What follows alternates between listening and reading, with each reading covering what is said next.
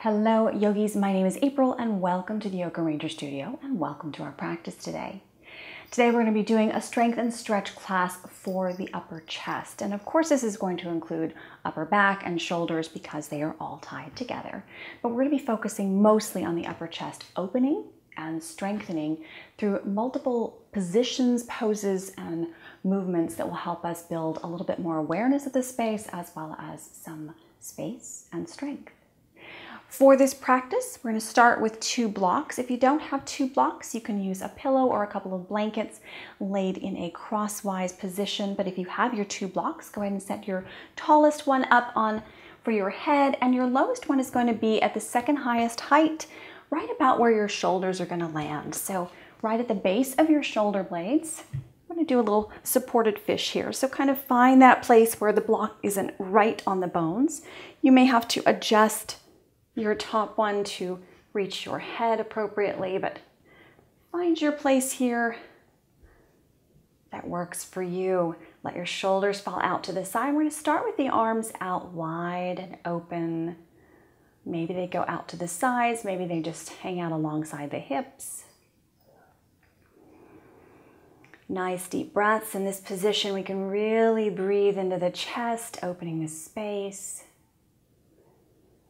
This is helpful because we spend a lot of our time bent over doing tasks. We have a natural curve in our upper back, which lends to that as well. And this is sort of reversing that position, opening up the breath, the space of the lungs, opening up all those little tiny spaces in between each one of the ribs.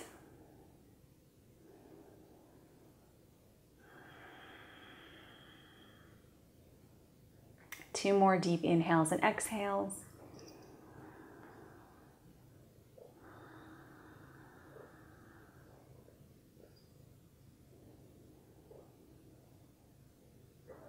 And keeping our position on the blocks here, we're going to take the arms up overhead and grasp either the wrists or the forearms or the elbows and just let those arms drop back. Now your arms may drop back further or they may be much higher up over your head. It doesn't matter where this position is.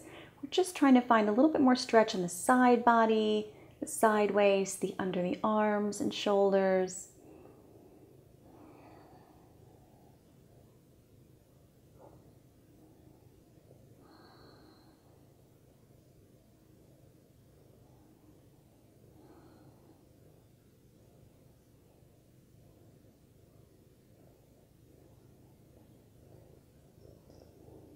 Whatever hand was in front, switching hands so that we're equal on both sides. You will have a hand that automatically is the one you always go to, the dominant side, just like with your legs.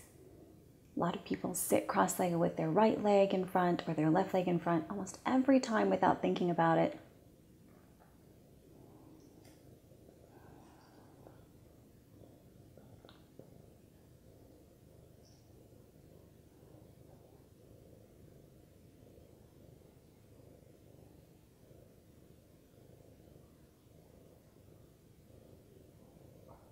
And then taking the arms up overhead, stretching out through your fingertips, letting those hands come back down alongside your hips.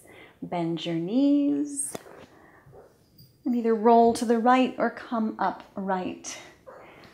We're going to come up to a seated position. If it's easier to sit back on your heels with a block underneath your hips, you can place a block underneath your hips, or you can just set those blocks off to the side.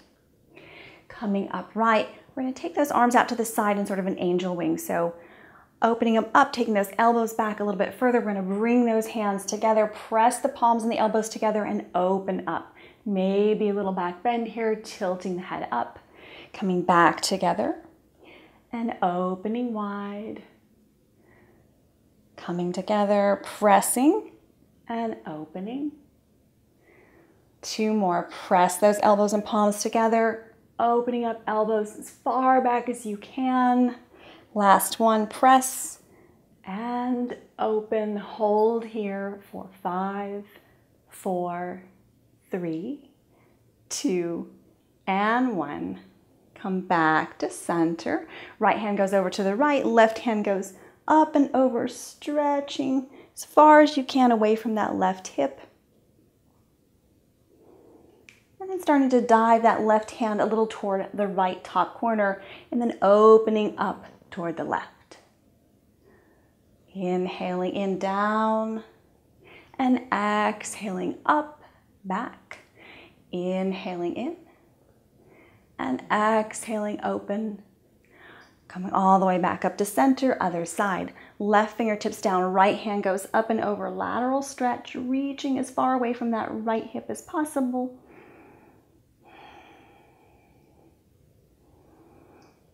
And then starting to turn a little bit forward, bring that right hand down toward the left corner and then opening up toward the right corner, opposite angle here.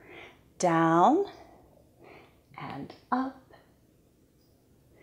and down and up, stretch, and then come back up to center, coming all the way back down and coming onto hands and knees. Little cat-cow here. Inhaling, heart forward, pressing through the heels of the hands and the fingertips. Exhaling, arching and rounding, pressing the mat away from you. Inhaling, maybe shifting forward a little bit, bringing the heart through, and exhaling back. Inhaling forward, and exhaling back. Last one, inhale forward, and exhale, lift and round. Coming back to center, bring the big toes together. Start to lean back, walk your hands back as far as you can go. Maybe use those blocks, maybe you don't. Take the knees a little bit wider. Press through the fingertips, lift the hips. In yoga, we don't have a lot of positions where we lift the heart in this way or that we press away from the floor backwards. Starting to lift, maybe drop your chin back.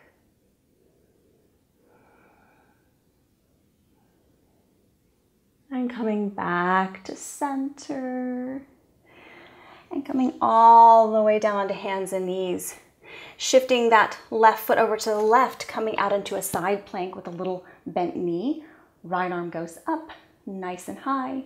We're gonna add a little twist to this. So find the place where you feel most steady here.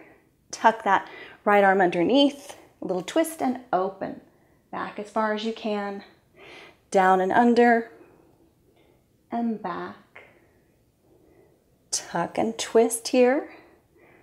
Back open. Tuck and open. Last one, tuck and open. Reach up through your fingertips as far as you can. Press that hand back a little bit more. Open up the heart space. And then drop that right hand down. Other side, turning that right knee out a little bit, reaching that left leg out, coming into your supported side plank. Reaching up through the fingertips as high as you can, taking that arm back a little bit more. So not just the hand, but the actual shoulder. We're opening up the chest on the side. Tucking, twisting, and opening. At your own breath pace here. Nice and slow, taking that shoulder back, not just the hand. And last one, opening up, holding, pressing that shoulder back as far as you can. And then sweeping that left hand down in front of you. Right and left, confused today, right? Come on to hands and knees. Find that stability with your fingers spread wide, your thumb pressed down, your fingers pressed down, a little arch here. Lift your hips, come back into downward facing dog. So maybe walking your dog out a step or two. Sometimes if I'm opening up the upper back and shoulders and chest, I walk my feet back further, shifting more of the chest space than the hamstrings. And then rocking forward into plank. Here, if this is too much for you, you can always come down to your knees. Experiment with how that feels. And then very slowly, wherever you're at, lowering down to the floor. Taking the elbows out to the side, fingers out to the side. Come on, two little cupcake fingers. I call this a Spider-Man crawl here. Inhaling up and back. Exhaling down. Inhaling up and back. Elbows high, exhaling down. Inhaling up and back. hold here. Open up the chest. Think about taking the chest forward.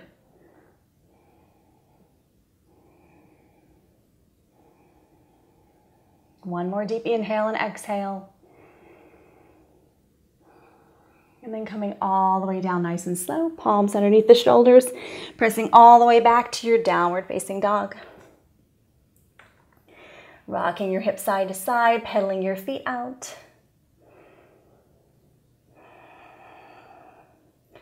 Bring your big toes together or close nearby. Take that right leg straight up and back.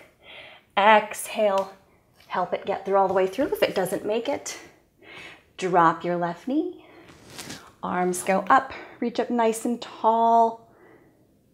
Reach up through the fingers. Look up toward the fingers. And then pull those elbows down just like we did before in sort of an angel wing position. Lean back. Elbows back as far as you can. Inhale up nice and tall. Exhale, hands around behind you. Interlace the fingers. Roll the shoulders back. Here again, lift the chest. Pull the hands down toward that back heel.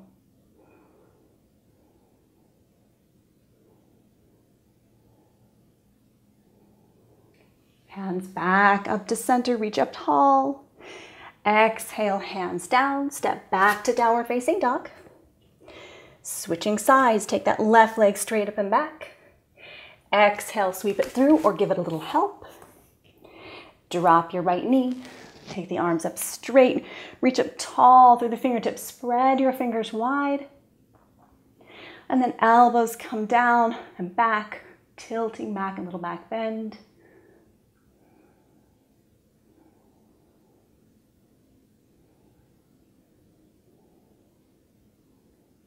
Coming back up to center, reaching up tall. Exhale, hands down around behind you. Interlace your fingers. Slowly lift the chest. Pull the hands down toward that back heel.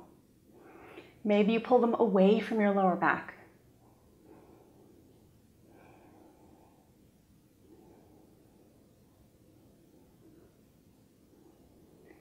Release, inhale all the way back up, reach up tall, and exhale, hands down. Step back to downward facing dog. Take a couple of breaths here. I always invite you to come down into child's pose whenever you need a break or step into downward facing dog.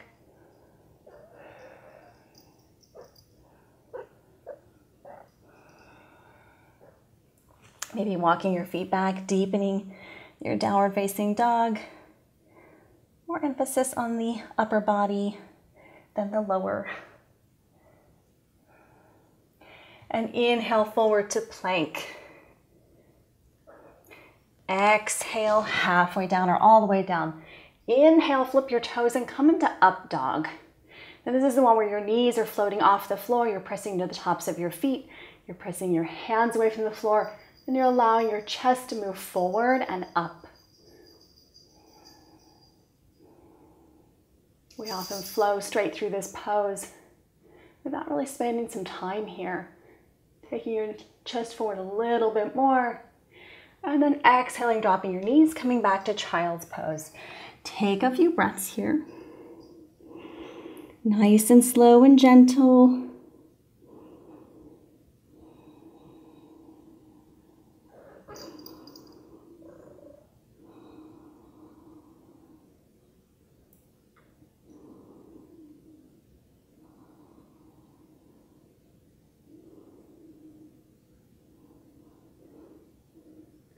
And then inhaling, rocking forward, coming back to downward facing dog.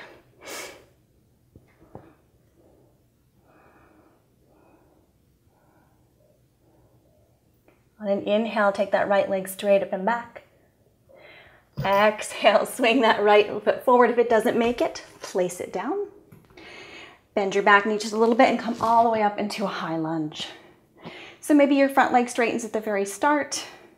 And then you bend into it, dropping that back knee a little bit, bending your front knee, finding stability here through your hips, reaching your arms up,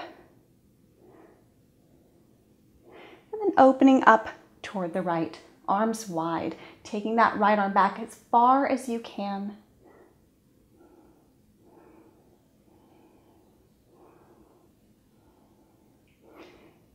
Inhale back to center. Exhale down, step back to downward facing dog. Other side, take that left leg straight up and back. Exhale, sweep it all the way through. Find stability here and start to come up. Maybe you bend that back knee a little bit to find stability. Find that positioning. Arms reach up nice and tall. And you're going to open up toward the left. Taking that left arm back as far as you can.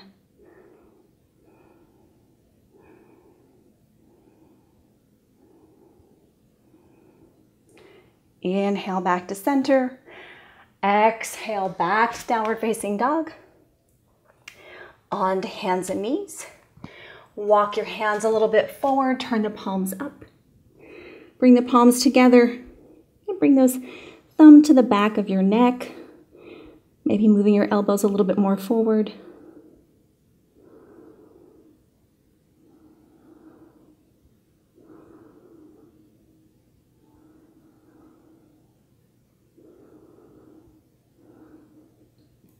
Dropping your hands down, coming onto all fours here, and shifting your hips right over your knees, walking your hands up, and coming into melting heart pose. Maybe it feels better to take your hands super wide. Maybe not. Maybe it feels better to have them really close together and out in front of you. Bringing your forehead or chin to the floor.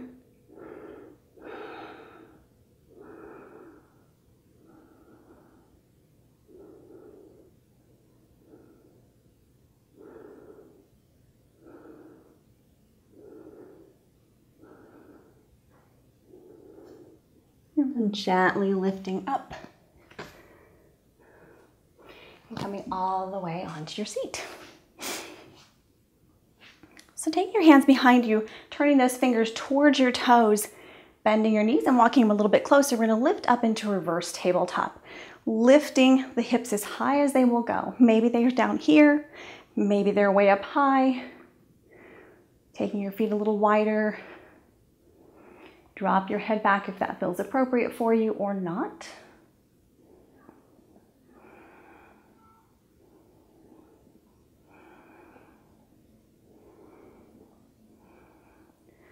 Coming back down, circling the wrists a few times.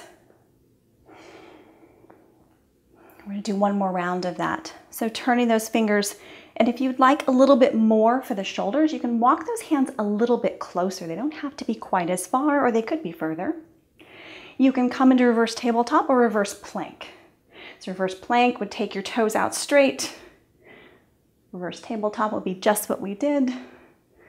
Here again, pressing up, shifting your weight.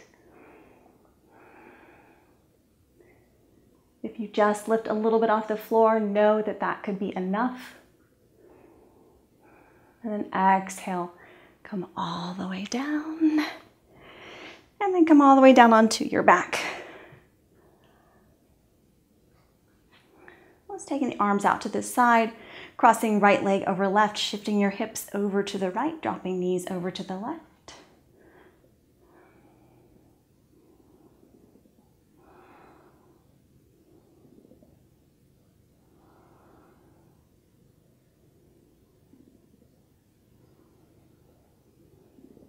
Coming back through center, switching sides, taking left leg over right, right above the knee, shifting the hips over to the left, dropping the knees over to the right, maybe looking over your left shoulder this time.